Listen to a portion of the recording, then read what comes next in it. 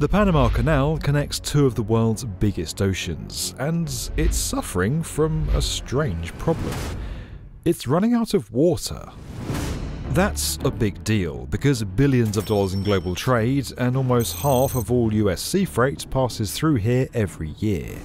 The lack of water is reducing the number of ships which can pass through each day, and that's creating an enormous traffic jam. If you're the unlucky captain of one of these ships, then you have three options. Take a very long detour, pay big bucks for priority passage, or join the back of the queue. Anyone you choose is going to push up the price of whatever you're carrying. But why is this happening? The Panama Canal is a triumph of engineering which helped launch the US as a global power over a century ago. But its ingenious design has also left it vulnerable to a very modern problem. Climate change has been reducing the rainfall the canal relies on for much of the last decades, and it's only getting worse. A plan is in place which could fix the problem, but will it be completed before the droughts derail the global supply chain and a huge part of Panama's economy dries up? This is the race to save the Panama Canal.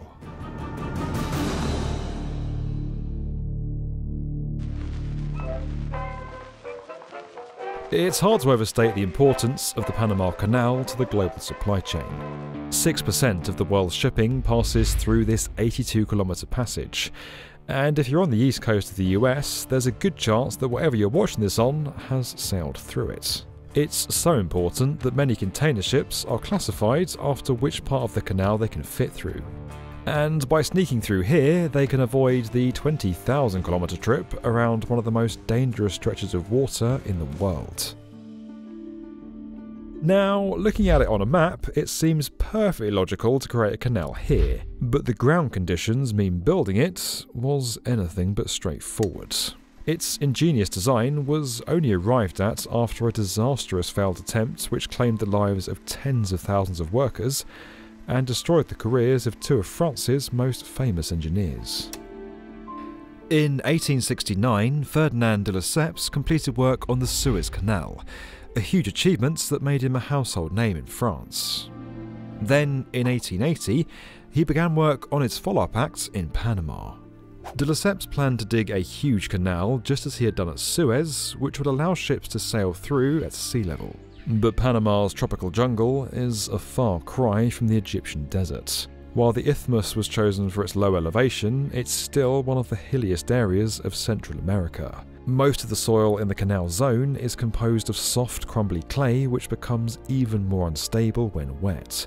But late in his career, and riding on his earliest success, de Lesseps' confidence had gotten the better of him, and he insisted on sea level design despite the clear problems it posed.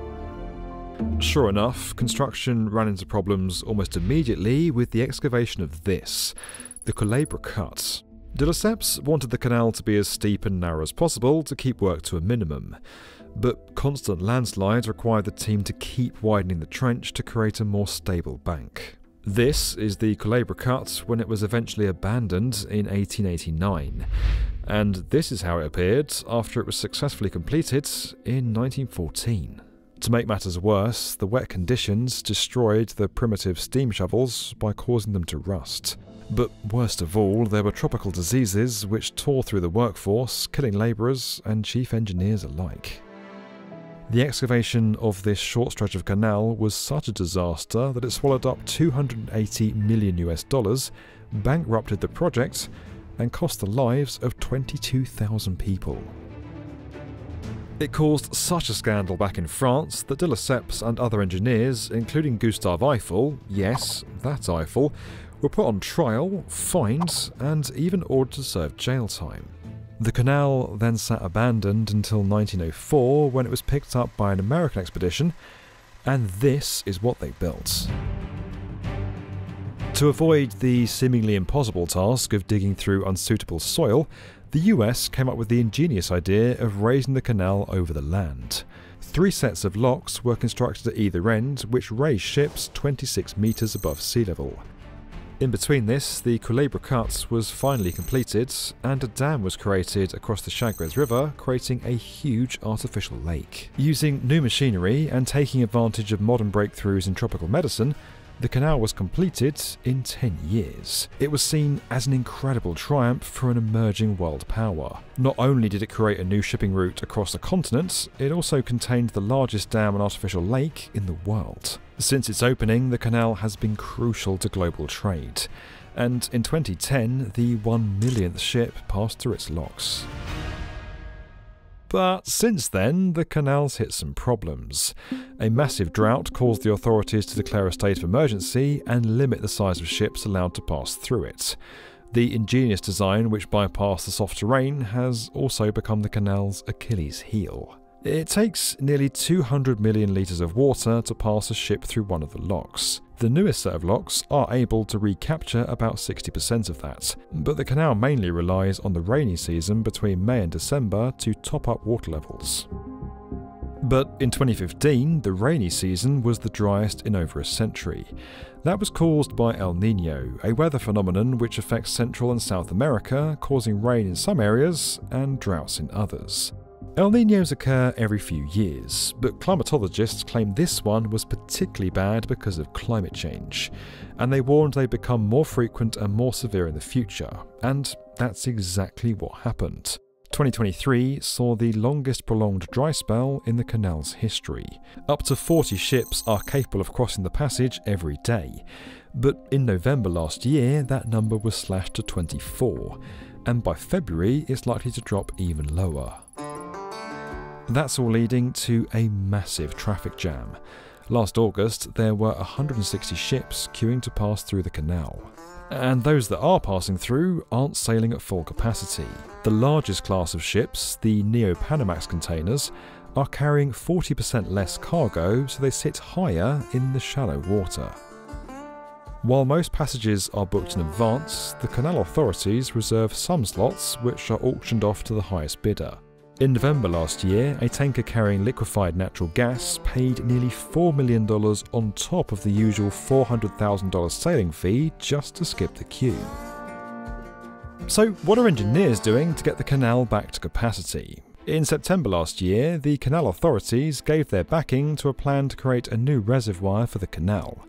The scheme was first devised in the late 90s and involves creating an artificial lake by damming the Indio River. Fresh water would then be supplied to Lake Gatun by an 8-kilometre tunnel. But it's not done yet. A 2006 law which allowed the expansion of the canal's locks banned the canal's authority from constructing any more reservoirs. For the Indio River plan to go ahead, that law would have to be overturned.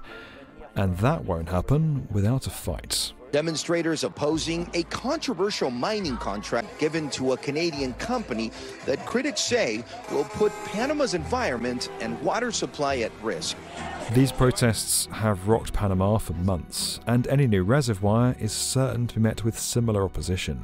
But while Panama struggles to come up with solutions, elsewhere, long-forgotten schemes that could bypass the canal entirely are attracting attention.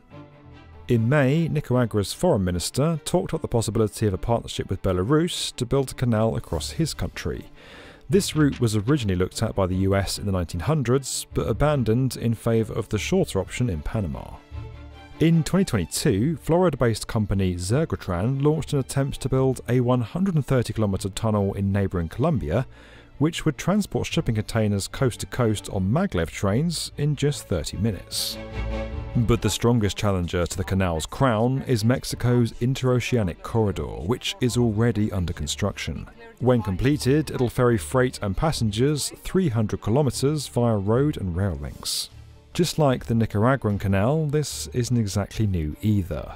A railway first opened here in 1907, but was run out of business when the Panama Canal opened 7 years later.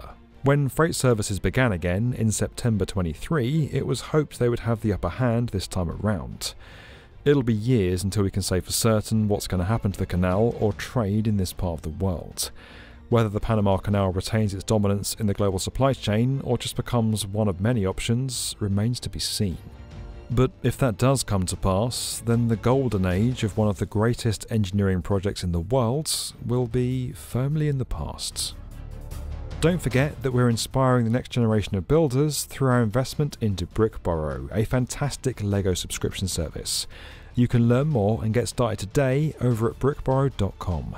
And if you enjoyed this video and you're bored to tears stuck in that massive queue of ships down in Panama, why not subscribe to the B1M?